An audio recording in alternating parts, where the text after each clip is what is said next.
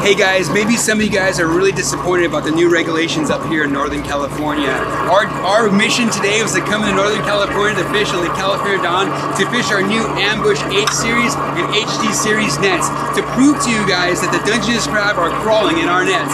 We're having huge successful numbers in our H nets. We're averaging anywhere from 7 to 8 and about anywhere from 10 to 15 in our HD Series nets. Guys, visit your local tackle shop. Pick up an Ambush HD Series net.